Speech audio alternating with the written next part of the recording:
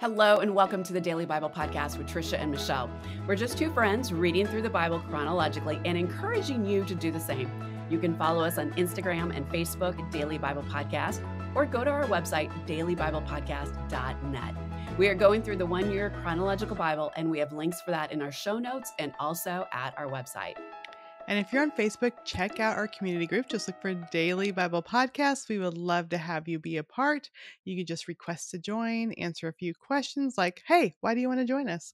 You can just say, because I listen. And then we'll say, okay, come on in. And we would love to have you there. Yes, most definitely. So today we are reading 1 Thessalonians 5, verses 12 through 28. And then we open up a new book, 2 Thessalonians 1, 2 Thessalonians 2, 2 Thessalonians 3, and then we go back to Acts 18, verses 4 through 23. So yesterday we started 1 Thessalonians, and Paul is encouraging the believers. He's reminding them to cling to their faith because Christ will be coming back. So stand tall, encourage each other, live pure lives. And his final advice to them is to honor their leaders in the Lord's work, to show respect and love and live peacefully with each other. And having known quite a few pastors' wives, there are many people in the church that are less than peaceful. And all that to say, there is reason why God wants us to honor our spiritual leaders, because we are like herding a bunch of cats. So all that to say, when he says honor your leaders, show respect, live peacefully, he means it, because we really don't. And so there's you're a not lot saying that the pastors' wives are the unpeaceful ones. You're saying the people they're dealing with are not peaceful. Yes. Okay, Yes. right. Just I'm to saying that clarify. the ones that they're dealing with, us sitting in the chairs, are, I would just say there's a lot more angst and a lot more pain that is been inflicted on pastors and their wives than what we realize. And it's really opened my eyes being friends with some pastors' wives and going, oh, and not that they're sharing stories. They're not gossiping. Please don't hear that. But just sharing that there has been some pain and different things like that. So, and then Paul is closing. His closing can be summed up with rejoice always, pray without ceasing, give thanks in all circumstances. And then, oh, by the way, stay away from every form of evil. I lived with a gal once, and on top of her mantle in her living room, on top of the fireplace mantle, was the words rejoice always, pray without ceasing, give thanks in all circumstances. And it was this big, huge wall hanging. And it was beautiful because it reminded me, rejoice always, pray without ceasing, give thanks. And I was just like, oh, it needs to be like tattooed somewhere on my forehead or my eyeballs. So in between the first and second letters to the Thessalonians, things got worse. Persecution grew. False teachers were starting to spread more and more lies. Some of the lies they're spreading about Paul. So Paul writes that God uses persecution to show his justice and to make you worthy of his kingdom. Just think of all that he did in Egypt and bringing the Israelites through the wilderness. Remember the exiles. Remember, he promised it would get bad, but he also promised to bring the remnant home, and he did. So Paul has encouraged the Thessalonians to look up, keep your eyes up, and know that rest is coming. So again, we're seeing more encouragement continuing on through the second letter. And then he reminds them of Christ's second coming and encourages them all the more to stand strong, because in the end of times, there will be more persecution and there will be more lies, because Satan will continue to prowl and he will be strong. And so Paul says, so stand firm, keep a strong grip on the teaching that was passed on to you, which is good advice to us too, because we need to stand firm and we need to keep that strong grip on the word of God. It's so good. And I love that, Paul is addressing these issues. He's not like letting them slide. He's talking about talked about. But he also requests prayer for the Thessalonians for the spread of the gospel and for protection from those who oppose it. So he's, you know, telling them these are issues, but also pray for me. He reminds them of his own example of hard work and not being a burden to others while he was with them. Paul addresses a specific problem in the Thessalonian church related to idleness and laziness. So Hmm. I guess people were lazy even before Netflix. I don't know, but I think we um, always find something that we can do something and be lazy with. we'll find something to be lazy with. Yeah, and so he talks to them about, don't stop working, keep working. There's people that obviously that stopped working and they're dependent on others for support. So Paul admonishes them to follow his example of working diligently for their own sustenance and to be responsible citizens. He advises that those unwilling to work should not be given food, which I'm like, okay, they must have been really like trying to take advantage of that. We have all things common thing going on there. Mhm.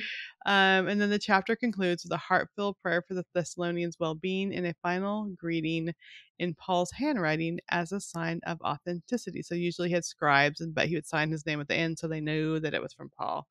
And then back in Acts, we have Paul's ministry in Corinth, and he continues to preach the gospel and reasons with both Jews and Greeks in the synagogue. However, he faces opposition and rejection from some of the Jews, and so he shakes out his garments and declares that their blood is on their own heads, symbolizing his innocence. Remember how when Mhm. Jesus sent the disciples out two by two, he says if they don't listen, to shake off your garments and to, keep going. So this is Mhm. Paul also doing this. Which He we see reminds over and over, like when he was stoned not yesterday, but, a few days ago when that's what he did. He just shook it off and kept moving on. That's amazing. It's amazing, really, because it seems like we like will want to let it Yeah. fester or like, Yes. he's just like, okay, you guys got to deal with it yourself then. So Paul remains in Corinth for, it says, considerable time, encouraged by a vision from the Lord, assuring him of safety and a fruitful ministry. He also meets Aquila and Priscilla, the tent makers. And so this is the Acts part talking about what had been earlier. Mhm. And he stays with them. And Silas and Timothy eventually join him in Corinth, and together they continue to preach the gospel. The chapter also mentions Paul's vow and his journey to have his haircut, which is likely related to fulfilling a vow or custom. So yeah, I don't know. I didn't realize haircuts were in the Bible too. But from there, he set sail for Syria, but briefly stops in Ephesus, where he leaves Aquila and Priscilla. There's a lot going on. A lot of happening. There's a lot happening. Mm. Anyway, okay. Well, I'm thinking of all that's happening. So I'm going to continue thinking of all that's happening, but we need to take a break. We need to hear from our sponsor, and when we come back, we'll have the word of the day. So stay tuned.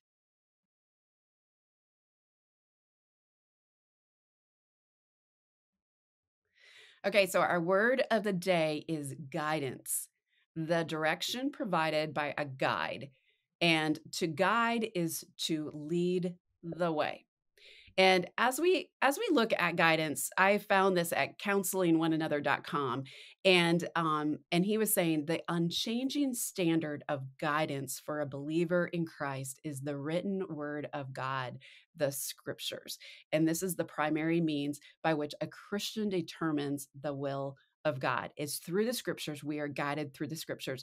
And Paul wrote to the Thessalonians that we read today and told them to keep a strong grip on the teachings that they were passing down. And we see this guidance throughout all of the word of God. I mean, think through with me. I mean, the past, let's go back to the Old Testament.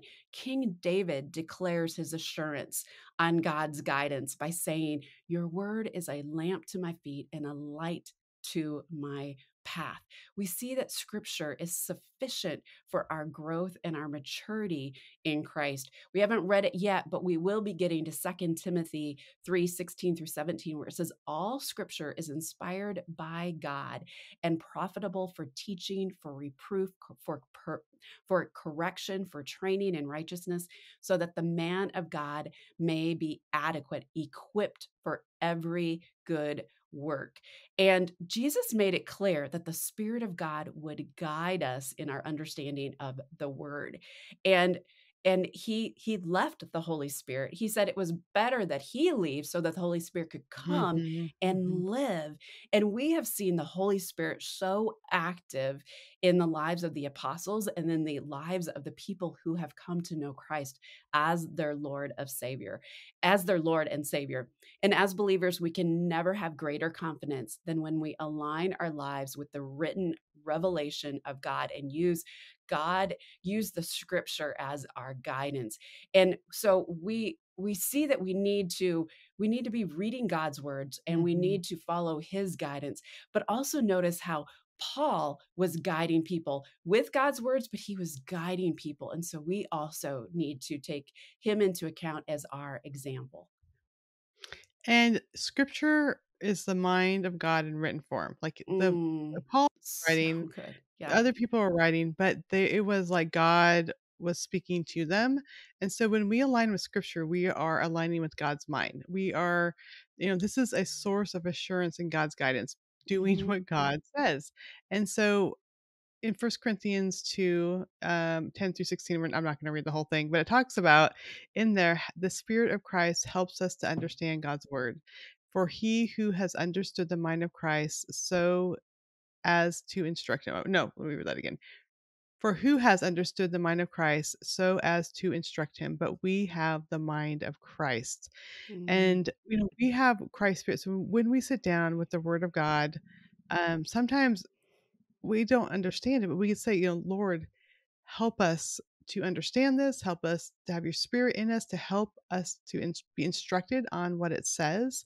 And then in Second Thessalonians 2:15, as we read today, it says, with all these things in mind, dear brothers and sisters, stand firm and keep a strong grip on the teaching we passed on to you, both in person and by letter. And so he was there for, it talks about multiple times over the last couple days and today. He was there, it said, for a significant amount of time. I don't know. It was for a while. So he's preaching, he's teaching. They were listening to his teaching. He's like, stay strong in that, stand firm. And then he starts writing them letters. And that word stand firm is a military term. We also hear mm, it in Ephesians 6:11. It says, Paul writes, put on the full armor of God so you will be able to stand firm against the schemes of the devil. And then in mm, Ephesians 6, we also read about the belt of truth, which is the Bible, the belt of truth. Jesus is the way, the truth, and the life. Like truth, we can go a million different directions in this world. We can believe a ton of different things. There's people that believe every weird, crazy thing that you could think of. Yet truth will always lead us in the right way. God's word will always lead us in the right way. When we read God's word and ask Christ's spirit in us to reveal truth, he will lead us in the right way. And then we have to stand firm in that. We have to stand firm against the schemes of the devil. It talked about Satan's going to be prowling around. And we're going to see this continually coming up in as we go. The enemy wants us to believe in lies. He wants us to stray away from God's word. And it starts with a doubt. It starts with, well, this sounds cool over here. This person believes this. Let me go there. Well, if it doesn't align with God's word, it is not right. We need to stand firm, put on that belt of truth.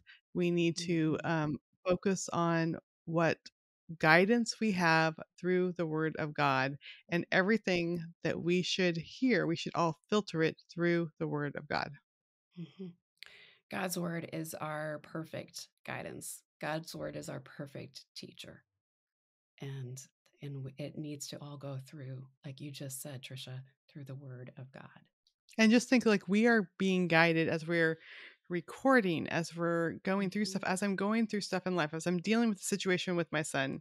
I'm thinking of what we just read in the scripture. As I'm mhm, having a conversation with my daughter, I'm reminded of things I had read and we talked about as we record the podcast. Like, it all is applicable. And if we don't have God's word going into us, we don't have that resource to pull out from when we need it in these Yeah. situations. And we're like, oh my goodness, I don't even know what to say to my child in this situation. Thankfully, though, if we are in God's word, those words will be there and we'll know what to say. We'll know how to respond, whether it is with, calling someone out, whether it is gentleness, whether it's tender, or whatever it Hmm. is, God's word in us will come out when we need it, but we have to put it there. And I'm We have to so, put it there. Yeah. so thankful for all those on this journey who are with us as we're Hmm. reading God's word daily and we're digging into it and as we are seeing it and using it in our everyday lives. Yeah. So important. So important. So, Tricia, will you pray for us just that Mm-hmm. we would allow God to guide us and that we would allow his words to just penetrate our hearts today? Mm-hmm. Dear Heavenly Father, I thank you for your guidance. I thank Mm, you just as you used Paul and other apostles and disciples to guide these new believers and to teach them and to write letters to them. We now have those things to look to. We have your revealed truth given to them, just as it was used for the Thessalonians and other people, Corinthians. It is also useful to us today because your truth is truth.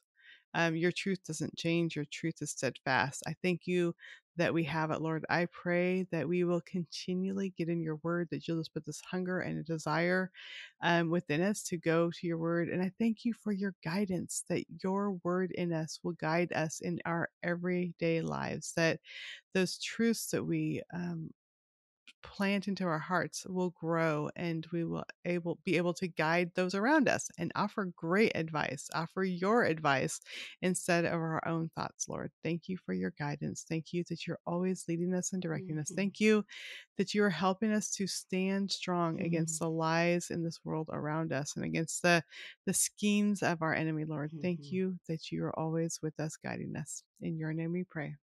Amen. Amen. Well, we are sending you off with some daily encouragement to get into the word and be the hands and feet of Jesus. Again, if you don't have the 1 Year Chronological Bible that we are using, we have links to that Bible in our show notes. You can even find it in the Kindle format. Also, in the show notes is a monthly and yearly Bible reading schedule that we are following. Tomorrow, we are reading Acts 18, 24 through 28, Acts 19, 1 through 20, and then we start Corinthians, 1 Corinthians 1, 1 Corinthians 2, and 1 Corinthians 3. And I want to take a second here to thank the team at LifeAudio. You wouldn't be listening to Daily Bible Podcast without their partnership. Go to lifeaudio.com. You're going to find great podcasts that are going to encourage you in your walk with God today. And we will see you here tomorrow. Bye-bye.